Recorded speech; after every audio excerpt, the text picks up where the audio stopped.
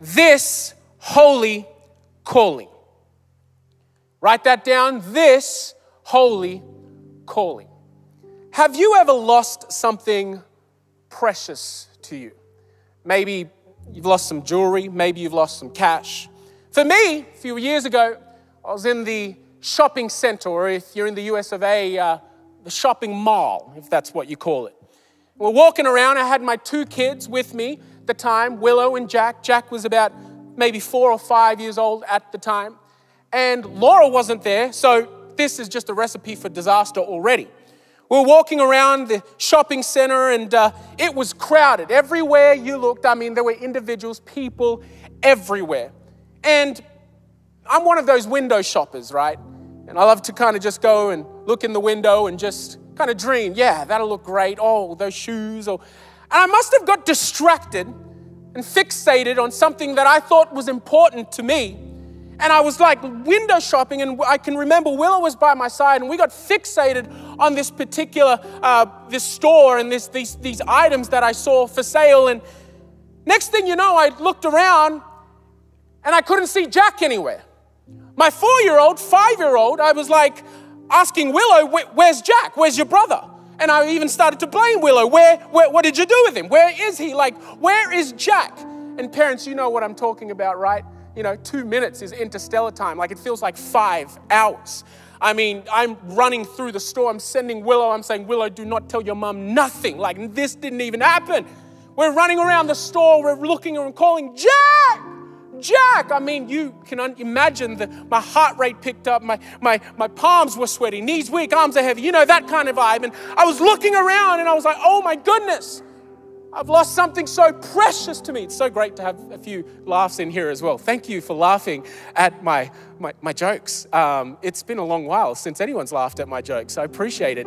South Africa, I know you're laughing as well. This is great. And I was looking around and pushing through the crowds, looking for my son. I'd lost something so precious to me. You'd be happy to know that we found Jack. He was in another store, and we found him talking to this, what is only looked like a really lovely old lady that was trying to help him get back to his parents. But have you ever lost sight of something so precious to you? Here's my question. Have you ever lost sight of your calling? Have you ever lost sight of something so precious like the holy calling God put on your life? Have you ever lost sight of what God purposed you for? Disappointment, discouragement, a pandemic perhaps has crowded your life and you've lost sight. I think if we're all honest, in this past season we've all been in, where social media, opinions, and loud voices are no doubt crowding our space, and no doubt we begin to lose sight of something so precious, our calling.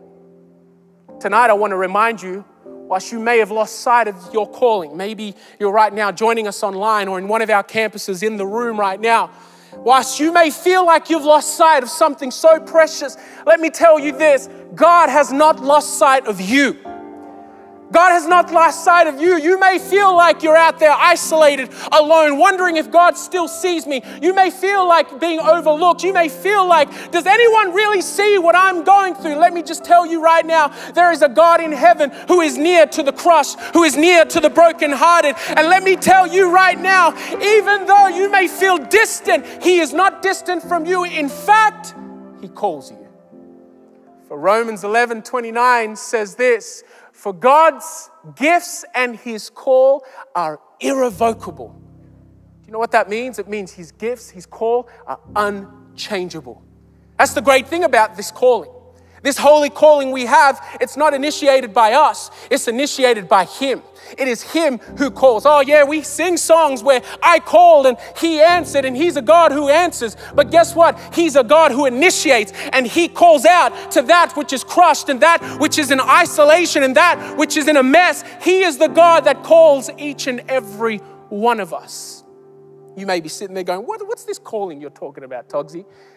See, there's different types of calling throughout the Bible. You'll see there's the calling of salvation. First and foremost, our relationship with Jesus. This is utmost imperative, so important to have this relationship with Jesus. There's the call to be a part of redemptive work here on earth. That is being a part of His church and in His community. And I'm looking at this space here. Whilst there aren't many people here right now, I look forward to the day when we are all together, called to be as one in community, unified together, because we're called to be a part of the redemptive work of Christ in our lives. We're called to subdue the earth, to take dominion, to increase. In Genesis 1, God says, go forth, multiply, increase, and, start to take dominion, start to subdue the earth. We're called to work. We're called to have a career. We're called to have a path. We're called in an avenue of life, a lane in life that we're all called to run to. And it's not one or the other. I think tonight I'm talking about everything in that. This holy calling that we have. I love what the Apostle Paul said to Timothy. In 2 Timothy 1 verse 8 and 9, it says this: therefore, do not be ashamed of the testimony of our Lord God, nor of me as His prisoner, but share with me in the sufferings for the gospel according to the power of God. Look at this. Who has what? Saved us and called us with a holy calling. Not according to our works, but according to His own purpose and grace, which was given to us in Christ Jesus before time began. You see, this holy calling has nothing to do with just our gifts and our talents and our skill or our personality or how popular we are. It has everything to do with who Christ Jesus is and what Christ Jesus has done. And that's why when we are called according to His grace, His purpose. When we are called to outwork His plan on this earth, it's got nothing to do with me and you. It's got everything to do with Him. If you read on a little bit further into 2 Timothy, Paul is reminding Timothy of his calling, in fact. Because if you read on a little bit into 2 Timothy chapter 4, you'll start to see that Timothy is beginning to come up against mountainous problems within the church. Persecution is wreaking havoc throughout the community. And Paul seems to remind young Pastor Timothy. In 2 Timothy 4 verse 2, he says, preach the word. Be prepared in and out of season. What's he saying here? See, preach the word. Be instant in other translations, or be prepared. It's taken from this military term to dig your heels in, to stand guard, to stay in your calling, to stay in the fight. Because I've got a suspicion, perhaps Timothy, looking all around him, seeing persecution wreaking havoc and maybe the mountainous internal problems going on within the community and the church, he probably wanted to step back, withdraw, hold back and run. But Paul says, let me remind you, Timothy, of what you're called to. Preach the word in good times, in bad times. Stay true to what God has called you to. See, we all have this precious calling, precious cargo. Maybe when you first got your driver's license, do you remember when you first went for a drive? You were probably a little bit reckless. You probably missed the stop sign here and there. You probably didn't indicate. You probably went over the speed limit a little bit. But how many of you know, for guardians and parents, grandparents, it all changes when you have some little ones in the car, right? You're driving. I remember when I first drove my newborn out of hospital. Everyone else on the road was a maniac except this car, right? Because you knew you had precious cargo in the back. So it is with our calling.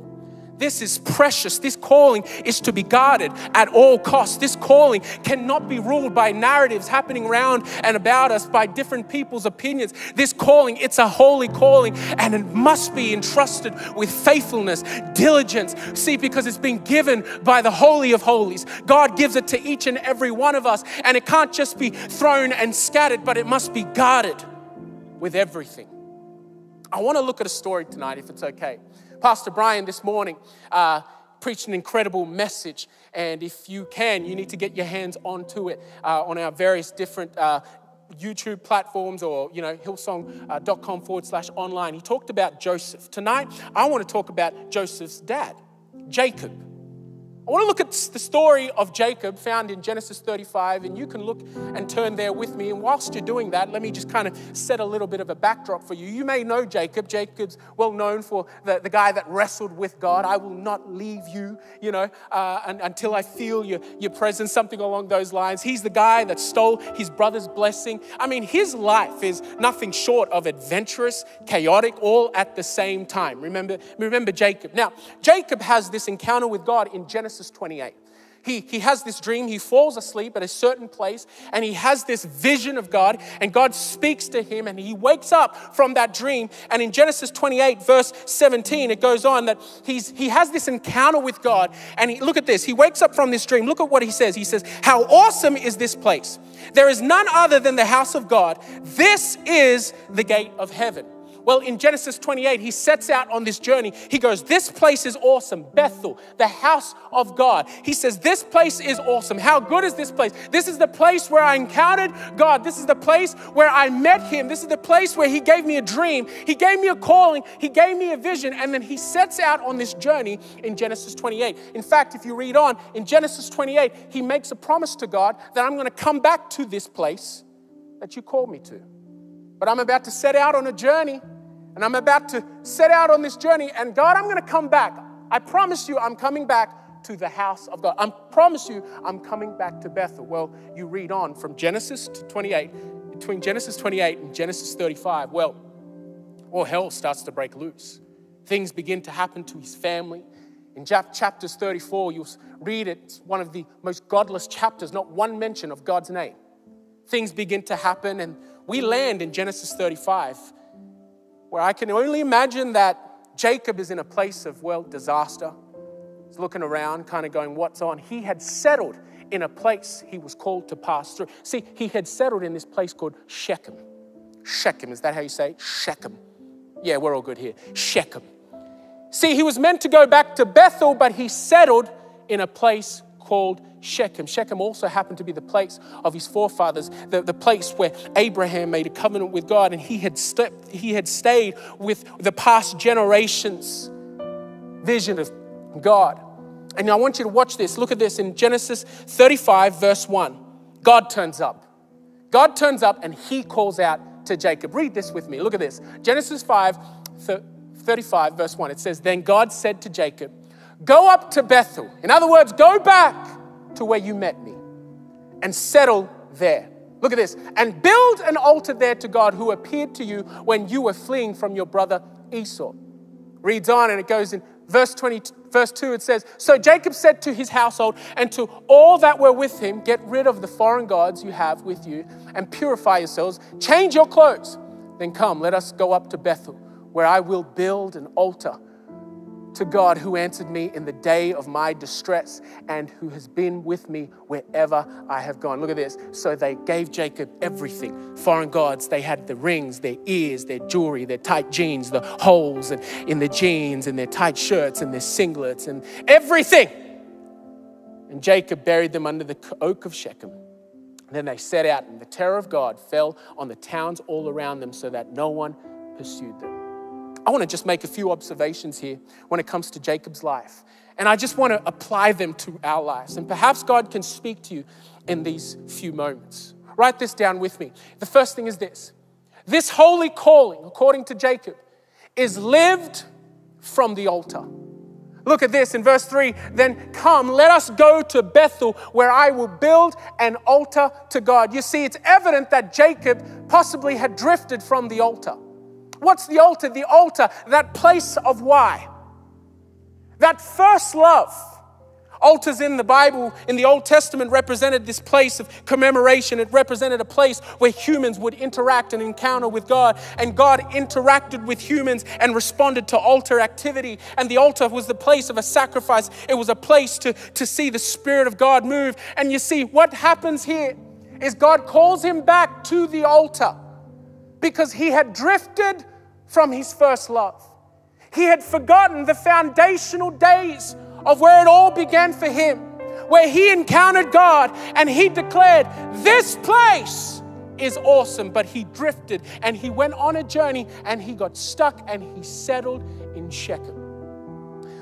I remember the day when I married the girl of my dreams.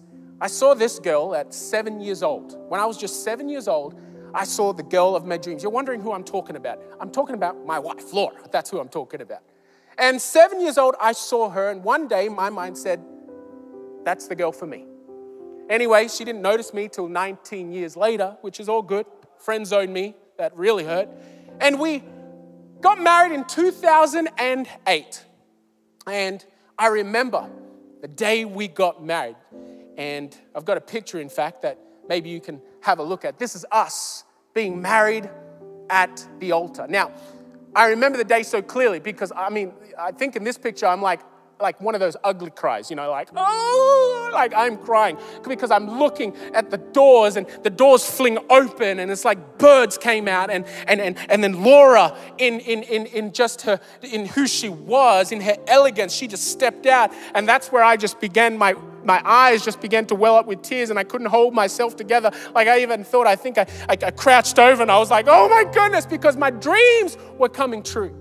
She walked down and, after her 20 bridesmaids that came down the aisle, she came and she walked down and I locked eyes with her and I was like, oh my goodness. But you see, it's what took place at the altar where we exchanged promises, where we had communion and we communed with each other and we said that we'd live for one another. And we said that through sickness and health, through the good seasons and the bad seasons, we would stay together. We would live together. We would love each other. We would be faithful. You see, that altar, that one decision impacted the choices.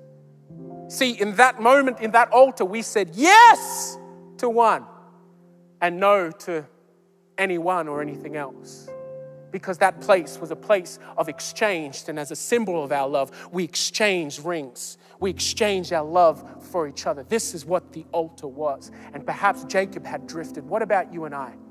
See, the altar, we get good at visiting the altar. And by all means, visit the altar. Visit those altar calls. Visit the place where you come and you receive prayer. And I can't wait when church gets back together and we get to pray and we get to bring people up the front. It's absolutely beautiful. But guess what? The altar wasn't just meant to be visited.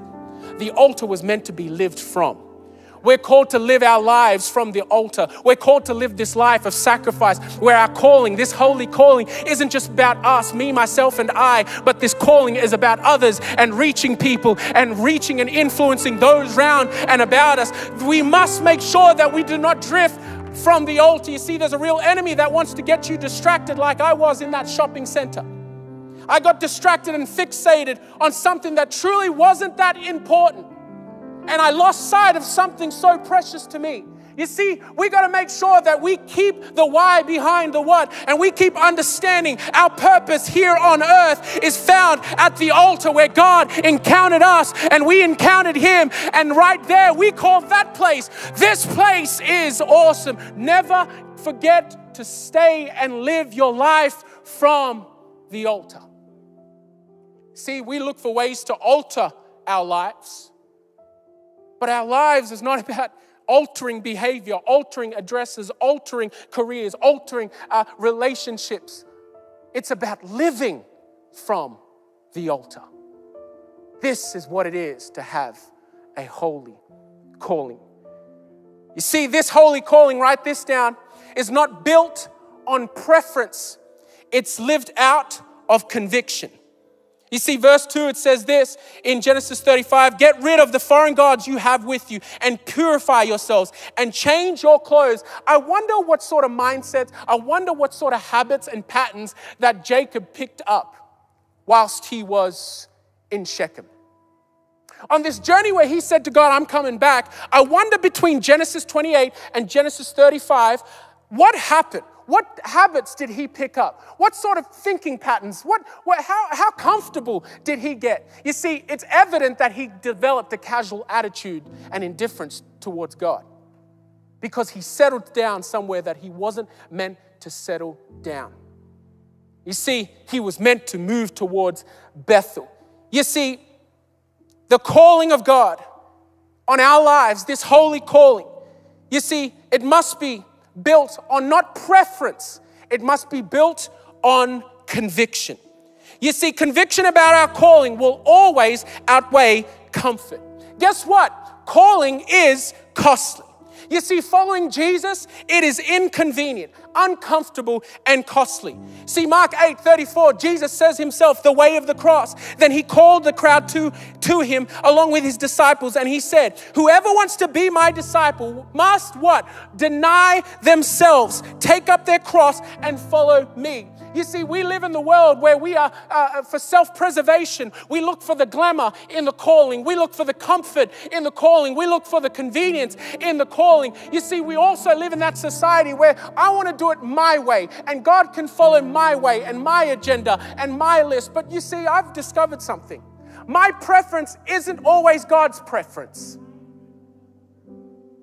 My preference isn't always God's preference. You see, if Jesus is the ultimate truth and the way, then he's the way. But the thing is, in my life, sometimes I feel like I've created a sidekick Jesus. I call it the sidekick Jesus. You know what sidekick Jesus is? He's the Jesus that agrees with me on everything. He goes with the flow on everything. He does what I want to do. He's the sidekick Jesus. He's the Jesus that agrees with you and me all the time. He's the Jesus that just comforts me in my decisions and what I do. He's the Jesus that just follows my agenda and what I've got to do. But no. You see, we must choose purpose over preference. You see, it's not about my favorite this or my favorite that. I like this about that preacher. I like this about that Bible verse. I like this about that singer. You see, it's about understanding we have a purpose. And when you have a holy calling, purpose will always trump preference, because following Jesus is inconvenient. It challenges my human nature. Can you imagine when Jesus called the disciples? When they're out fishing, Peter, James, and John, Jesus turned up. This is what he did. He said, hey, follow me. And then he kept walking. That's what he did. If I was Jesus, I would have been like, hey, at your earliest convenience, when you can, do you like walking?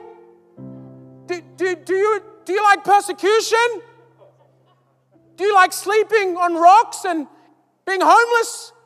3 years. I need you to give me 3 years. Like, I would probably kind of let them know what they're about to get into. But Jesus said, no, follow me. But the Bible says they immediately dropped their nets. They weren't living by the preference of their life. They were living by the purpose and conviction on their life. Jesus' teachings are inconvenient because it challenges our human nature. Jesus says, love your enemies. No! Jesus said, you've heard about loving your neighbor, and that's good. But I'm asking you to take it to the next level and do something inconvenient, something you don't want to do. Because loving our neighbor is super easy. We can bless our neighbor because our neighbors, sometimes they haven't really done us wrong. But loving your enemies? Are you serious, God? That's inconvenient. Exactly.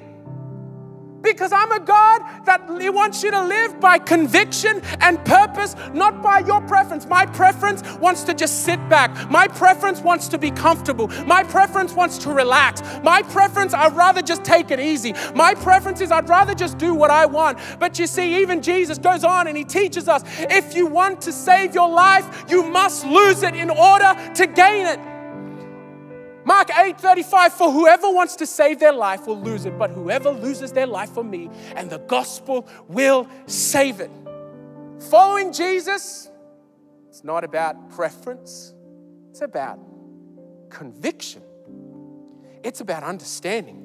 I know that I know that I know I'm called. I know that I was not meant to be in Shechem. I know that I know God has called me to be in Bethel. I know that I know. See, like the blind man that was healed, right? Remember the blind man? They're saying, what did Jesus do? And he says, look, I don't know. All I know is that I was blind, but now I can see you folks talking to me. See, that's a conviction. That's understanding. Look, I've had an encounter with God. I don't know much. I can't give you what to say. I don't know what to say. But all I know is I have this conviction that he changed my life and he changed my world and he's flipped my world upside down and now I'm following him. That's called living out of conviction. The last thing is this. This holy calling is not shaped by culture's narrative. It's shaped by God's word. Look at what it says. Get rid of the foreign gods. In Genesis 35, get rid of the foreign gods you have with you. and purify yourselves. I wonder what patterns, what narratives, what beliefs Jacob picked up in a place that he settled down. I wonder the thoughts and the habits, the thinking patterns that were waging war within himself, caught up in different narratives and beliefs about his capabilities, God's capabilities. See, how we think is so important. See, I love what it says in Romans 12 because I think it's a great reminder for all of us that we must allow God's word to shape our calling. This is a holy calling. We cannot allow culture's narrative to determine what our calling looks like. In Romans 12, verse 1, you may know this. It says, therefore, I urge you, brothers and sisters, in view of God's mercy, to offer yourselves as a living sacrifice, holy and pleasing to God. This is your true and proper worship. Look at this. Do not conform to the pattern of this world, but be transformed by the renewing of your mind. You see, I love what the Passion Translation says. It says this, look at this, it's straight down the line. Stop imitating the ideals and opinions of the culture around you, but be inwardly transformed by the Holy Spirit through a total reformation of how you think. This will empower you to discern God's will as you live a beautiful life, satisfying and perfect in God's eyes. You see, what happens, this is what I find I do, okay? What happens is I get this narrative in my mind about someone. That person doesn't like me. That's the narrative, because we all got narratives going on in our mind. I go, that person doesn't like me. So I decide, you know what? I'm going to text them. That person doesn't reply. See? I told ya. That confirms the narrative. They don't like me. Maybe they were just busy. It's like, you have this narrative, that person doesn't like me. And then you go to social media and then you look and when they've invited all the friends to that dinner and the only person that's missing is me. See, I told you. And this is what we do. But you see, as believers, we don't run to culture to confirm the narrative or the thought patterns that are going on in our world. No. We run to the Word of God first, and the Word shapes us. You see, because my human nature runs to narrative, and I can tell you right now, I can always find what I'm looking for. You see, we shouldn't live lives that believe everything we think. I need to run to the Word. You know why? Because the Word illuminates dark parts in me. The Word lets me know sometimes, Togsy, you think different. Sometimes you're thinking down this path that's of destruction. And I need the Word to contend with me. I need the Word not to confirm what's going on in my head. No. I want to open up the Word and I need it to challenge me. I need it to read me. I need it to contend with me. I need it to flip me inside out and help me make better decisions in my life. But the problem is sometimes what I do is I have this narrative and I have this thought about my calling. And then I run to culture, and it confirms sometimes the negative side and everything I don't like about my calling. And I go, see? But that's not how our lives were meant to be lived. Our lives were never meant to be shaped by the narrative of culture. It was always meant to be shaped by God's word. This holy calling. 2 Timothy 4 verse 3 to 4, it says this, for the time will come when people will not put up with sound doctrine. Instead, to suit their own desires, they will gather around them a great number of teachers to say what their itching ears want them to hear. They will turn from their ears away from the truth and turn aside to myths. It got quiet in here for some reason. Are you guys all good out there? You all right? It's this heavenly calling. It's this holy calling. The band can come and join me. It's this heavenly calling. Hebrews 3, verse 1, and I'm finishing up. Therefore, holy brothers and sisters who share in this heavenly calling, fix your thoughts on Jesus, whom we acknowledge as our apostle and high priest. I'll finish with this, and we're going to worship and pray for people. Many years ago, it was my birthday. Can't remember what birthday it was, but I got invited by all my friends. And they were some church, some unchurched, but they're like, Tugsy, we're going to go out and we're going to live it up, man. It's your birthday. I'm like, yeah. So we get in the car and they're like, we're going to go to this nightclub. And I'm like, yeah. I've never really been to a nightclub. I kind of grown up in church most of my life, but they're like, Tugsy, this is your night. We're going to go and get lit, man. For the parents out there, lit, it's like crazy. Woo. So we're driving, we arrive at this nightclub, we park, and we walk into this nightclub, and they're like, yeah, Togsy, yeah. I'm like, yeah. We get to the queue, and we're lining up. Long story short, as I'm lining up, I can see into this football tunnel. People are going in, people are coming out, and people look like they're having the time of their lives. I'm like, oh my goodness, this is great. I'm about to get my boogie on. I'm about to meet someone. This is going to be great. So then as I'm lining up in the queue, my friends are going in. We meet the bouncer, and, that they show their ID. They're going in. And as I'm about to pull out my wallet and show my ID, I promise you, God turned up. I felt like God put his hand on my chest that night. He said, you're not going anywhere. I was like, yeah, I am. He's like, no. I haven't called you to this life. I felt like God that night stopped me in my tracks. And he said something to me. And he said, I have called you. I've set you apart. And this is not the life you will live. Everything in me wanted to walk into that nightclub because everything in me wanted to just be living my life in the moment because it felt good. But God stopped me. The Holy Spirit spoke to me. And as I was pulling out my wallet, I looked at it and I put it back in my pocket. I decided I'd turn my back on that particular environment and I'd walk away whilst my friends partied on. 6 hours, I had to wait for them. I didn't have a driver's license at the time. So I walked around Sydney CBD and I had an encounter with God where he reminded me of what I was called to. And you see, this is the holy calling we have. It's precious cargo. And whilst we want to settle down, this holy calling is too precious to let go of. There is an enemy that wants to rip you off, that wants to steal, kill, and destroy. But we must dig in. We must, like Timothy, stay in the fight. We must put a fight up and go, no, this is a holy calling. And I believe God's called you to whatever avenue, path he's called you to. You have been called. You have been set apart. This is our holy calling. I'm going to pray and the team are going to begin to lead us. Stay with us because I really want to pray for a few groups of people. Father, I just pray you would seal this word in what's happening right now. Lord, I thank you for your presence. No doubt is felt in this room, but Lord, in every other room. Lord, may we live lives that live our life from the altar. May we live lives out of conviction. May we live lives, God, that understand your purpose over our lives. God, it's a life worth living. Lord, it is a life lived for you. Lord, your glorious plans. Father, I pray, God, that you would begin to work in people's lives. Lord, you'd begin to speak to people in South Africa right now. God, work wonders in their life. Remind them of what you've called them to. Father, I believe, God, you're working something throughout Australia. Lord, throughout the globe. God, remind people to come back to that place at the altar, to live their life out of conviction, Father, in the name of Jesus. Come on, would you stand with me? Come on, would you worship with us? God's going to move in a few moments. See you press ahead, turning the rest to the enemy's camp. You still do miracles.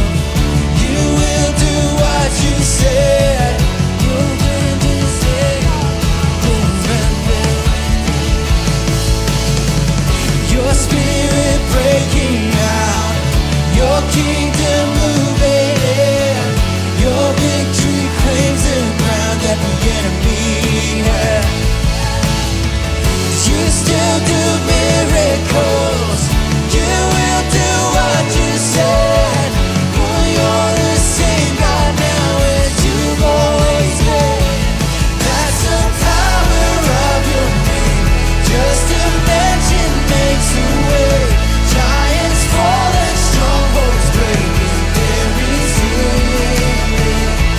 That's the power that I think. It's the same that rose the grave. There's no power like the mighty name of Jesus. Amen, amen. Come on, stay in this atmosphere of faith right now. I want to pray for people right now. Someone right now watching, or maybe even in this room, maybe on the chat right now, you need a reminder of God's calling on your life. Maybe like me, you've lost, what's precious to you. The great thing is God never lost sight of you. He still calls you. His calling is irrevocable. If that's you in the chat, I want you to write something along the lines of, I need a reminder. Write that. Put it in big capital letters. If you're comfortable, say, I need a reminder. Because I'm going to believe right now in this moment, God's going to begin to remind you in your living room, in your campus, in whatever room you're gathered in right now. He's going to remind you of the calling on your life. So right now, come on, write it in the chat. I need a reminder. I need a reminder. Already people are responding. Yes, I need that reminder. Father, remind people of what you have called them to. God, remind people of what you have set them apart for.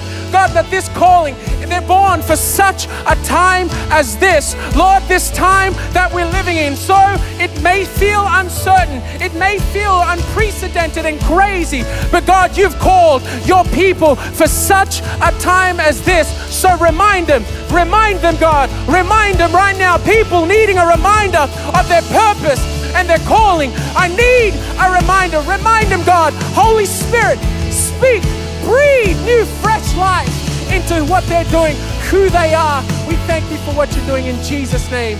Amen, amen. I really feel in my heart, we've only got a few moments, but to pray for different callings. Now, I know you can't just reduce calling down to just a career path, although I think it has a whole lot to do with it, our calling and what we choose to do. But I really just had it on my heart to pray for a few groups of people. And listen, I know I'm not going to pray for every single thing. So for the sake of time, don't feel like God hasn't called me because we didn't pray for it. No, it's just we ran out of time. That's the reality, okay? But I want to pray right now. I really felt on my heart. God's raising up people in ministry giftings. Now, we've all been blessed with ministry giftings to work with people and to preach to people. But I really feel God's really calling people right now to ministry. To when I say ministry, preaching, teaching, pastoral care, caring for the broken, salvation, I really got in my heart that perhaps maybe the next Billy Grahams are watching on right now. Maybe the next Reinhard Bonnke's right now are watching on. Maybe the next Pastor Brian and Bobby Houston's and Joyce Myers of the globe, Christine Caines are being raised up right now. But you feel like you have that calling on your life. I really believe God wants to remind you, young people right now, God wants to remind you, inspire you again, that He's called you for such a time as this. And we need the church in this time to rise up and continue to take her place in humanity, because God is coming back for His church and He's looking for people who are willing to do the work of the Lord. If that's you right now, I want you to write in the chat, say, that's me, ministry. Say it, that's me, ministry. Put it in the chat and we're going to begin to pray for you right now. Already people responding. Father, right now, Lord, in this room, in other rooms, God, I believe, Father, in the name of Jesus, Lord, that you are calling the next generation, Lord, of people, God, to rise up. Lord, the next preachers, the next teachers, Lord, the next revivalists, Father, they're being raised up right now to take their place in history. And so, God, I pray you'd call them, you'd set them apart for such a time as this in Jesus' name. Remind them of what you've put on their life. Yeah, many people. That's me, ministry. That's me, ministry. Okay, one more group of people. I really feel it on my heart to pray for people right now. You feel called to this space of entertainment, being an athlete or being it, to do with radio, to do with singing or whatever it is. I just felt it on my heart to just pray for people right now. You feel called to be in that entertainment industry, maybe a producer, maybe a director, maybe in film, maybe in theater and arts, whatever it is. I feel like I could be in theater. I would 100% do theater. But if that's you right now, say, yeah, that's me, entertainment. All right, that's me, entertainment. Amen. People are beginning to respond. Father, right now, call them. We need people to rise up. Lord, in our culture today, we need people to rise up. God-fearing men and women, God, who will rise up, be influencers. Lord, they will not bow down to culture, they will influence culture.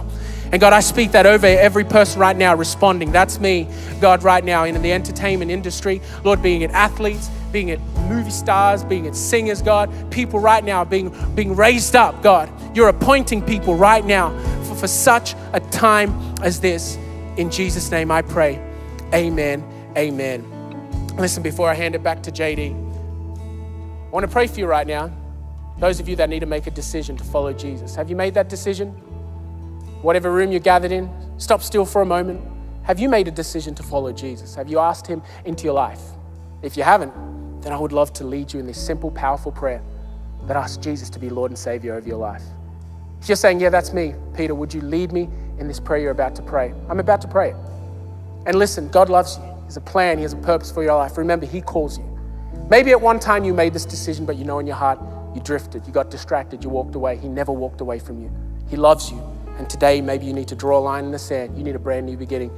I'm praying for you right now, friend. If that's you, I want you right now, say this prayer after me, okay? Say it out loud. Say it with faith in your heart, because this is between you and God. Maybe you've never made this decision. This is your time right now. Say this: Dear Jesus, I give you my life. I give you my heart. Come live in me. Lead me, guide me, forgive me of all my wrongdoing. I choose you now, forevermore. I surrender all in Jesus' name. Amen, amen. Come on, let's really congratulate everyone making that decision. We love you guys. JD's gonna let you know of further instructions for those people that made that decision. It's the best decision you'll ever make in Jesus' name.